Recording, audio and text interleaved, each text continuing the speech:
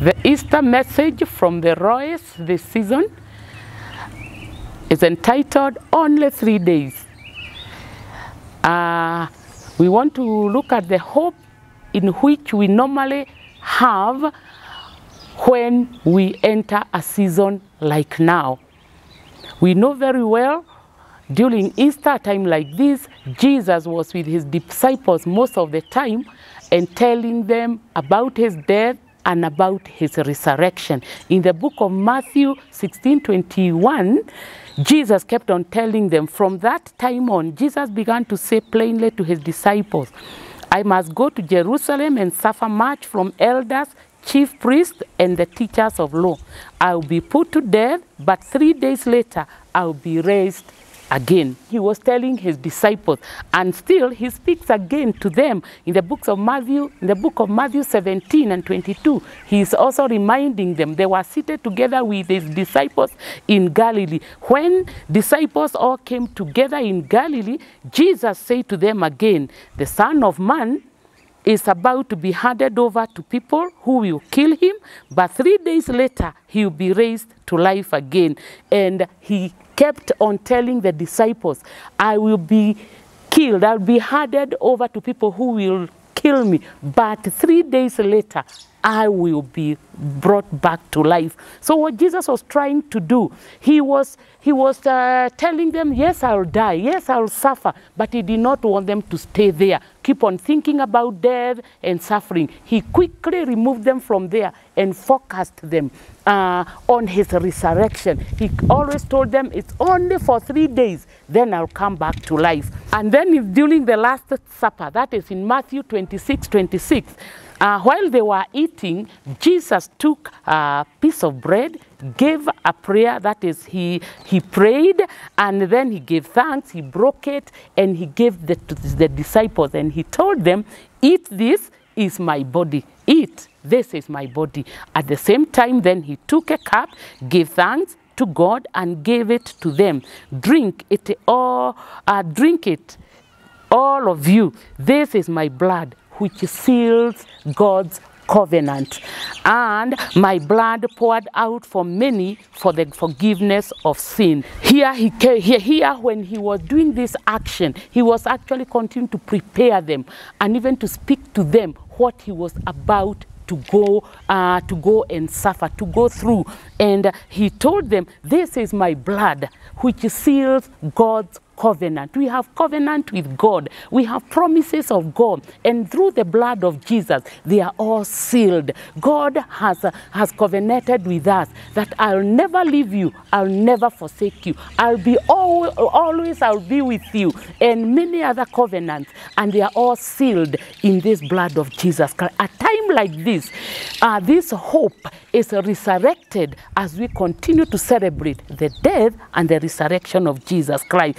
After they took the Last Supper, this is the time they sang a hymn. The Bible says they sang a hymn, and then they moved out and went to the mountain of Olives. From there, Jesus entered Gethsemane with the 3 disciples they went with, and from that time of that prayer he prayed at Gethsemane, he was caught, handed over to those people who would crucify him. He was beaten, he was accused, he was crucified, he died, and even after that, now we know exactly as he had said. 3 days later, Jesus Christ resurrected. Now I want us to look at what is this resurrection of Jesus Christ? Does this action of such a time as this?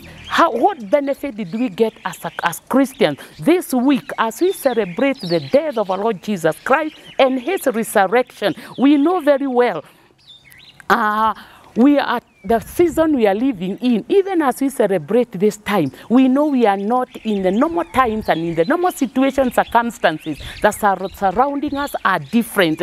We know that our hopes are dead, our dreams are dead, our dignity has been taken by the way we are putting on the mask, something we have on our mouth, covering our mouth, by the way we have something we have never seen since we were born. Our dignity has been taken away. Our rights have been taken taken away.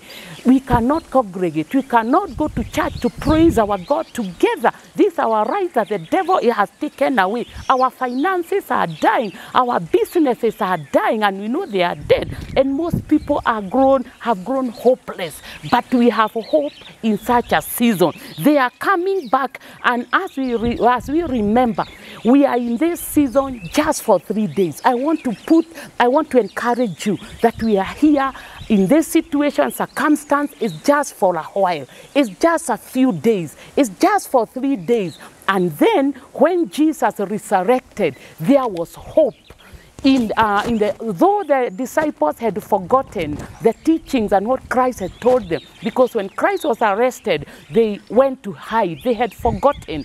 But may God help us not to forget that we are in the season we are in just for a while, just for 3 days. And then there will be resurrection. I want to declare and to decree that everything that has died in our lives in this season, since last year 2020, in this season of Corona, it is coming back to life. Our dreams are resurrecting again.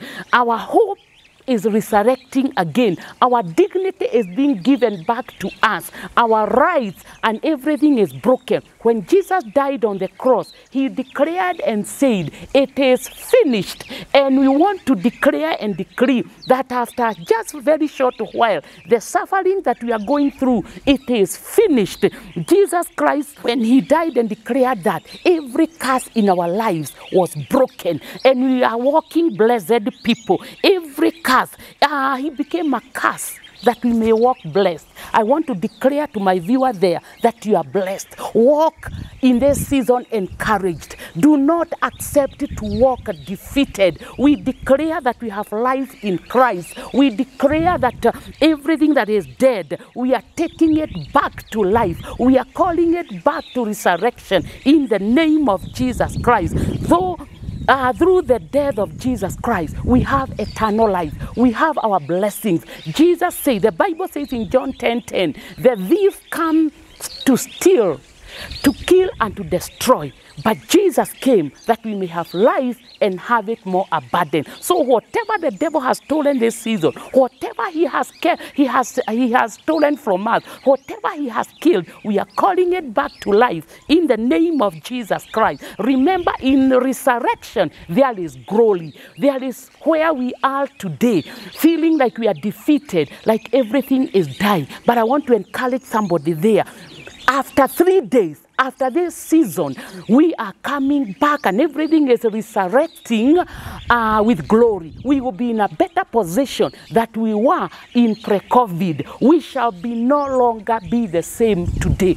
God, through the blood of Jesus, is doing a new thing. We don't know how, but we know that everything is possible with this God that we believe. God has been faithful throughout generation. His faithfulness is intergenerational, and he has never failed any generation. He is not going to fail us. Even this time, we are going to attest that he is faithful, and therefore be encouraged that even today, he is here with us. I declare we are not there. Those people who are even contemplating suicide because everything is gone. They have no hope for tomorrow. I declare you are not going to commit suicide. You are not going to walk disappointed and discouraged. It is only for 3 days. And then there we shall all resurrect. And there is glory in resurrection. God bless you.